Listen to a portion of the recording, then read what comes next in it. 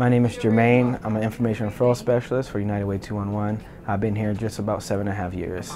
Hello, ma'am. I'm calling regarding an application you submitted for your OPPD bill and MUD bill. I'm Katie. I work for United Way 211. I'm an informational referral specialist, and I've been here for about 5 years. Okay, and how many people live in your household? One of my favorite things about working here is getting to connect people in the community with agencies that can help them with their needs. It's very rewarding helping people directly, letting people know about the different resources in the community that are funded by United Way that they really don't know that's in the community.